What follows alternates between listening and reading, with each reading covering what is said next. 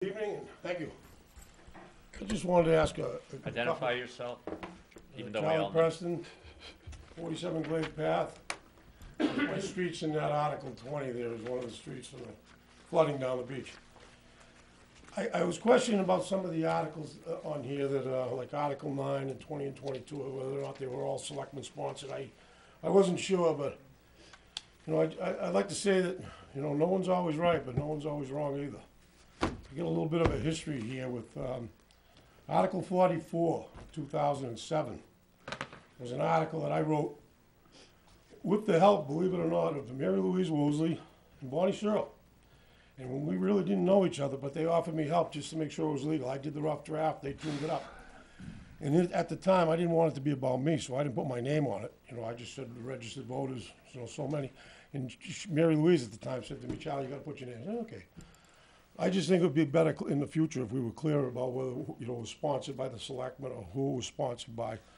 And, you know, it might be in the book. I could have been an oversight on my part. But when we created that special revenue fund, we just gave the tool. The voters did it. The voters get the credit for it. But it was funny at the time because even though they helped me write it, Bonnie Searle at the time says to me, Charlie, I oppose you on this, and I'm going to testify against you at the hearing. I said, I have no problem with that. So two people spoke at the hearing, she and I. One opposed, one for. And she helped me write it. And then, you know, people can work together, both sides of the aisle, you know. The flooding at Glade Path, I feel the pain as much as anybody with the flooding down there. My property's been completely underwater. I came in for an assessment, an abatement a few years ago based on that. That might be something you'd be looking at coming down the road in the future. My property's been underwater completely, half a dozen times in this past month.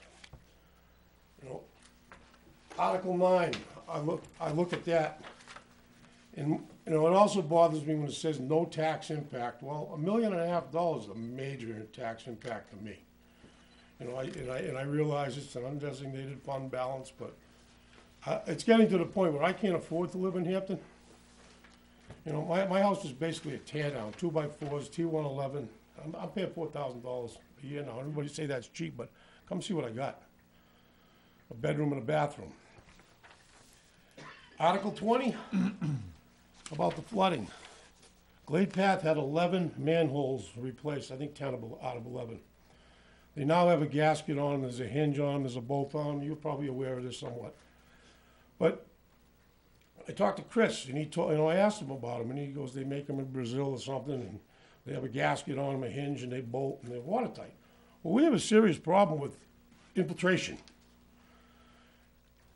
He said they run about $600 for each one of those manholes.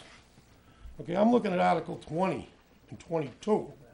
And to me, something's wrong when it's unanimous on the Board of Selectmen, unanimous on the Budget Committee, and the yellow sheet are in complete agreement. I'm scratching my head, quite honestly. But I'm looking at $100,000 on Article 20 and 80 on Kings Highway, and believe me, I feel the pain as much as anybody. But I don't think there's much you can do about it. I said it at the meeting when the governor was in town. Unfortunately, you know, people couldn't hear that later on. And, you know, but the people that were there heard it.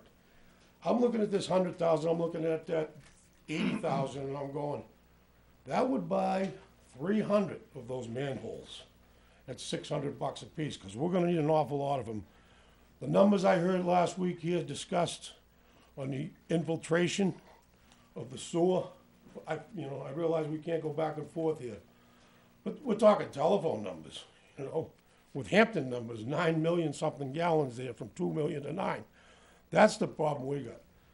You know, we're not going to stop the flooding down there. The only way you can stop the flooding down there is by elevation.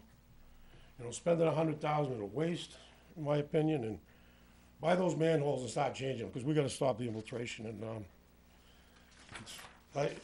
that's pretty much all I wanted to say. I thank you very much for your time.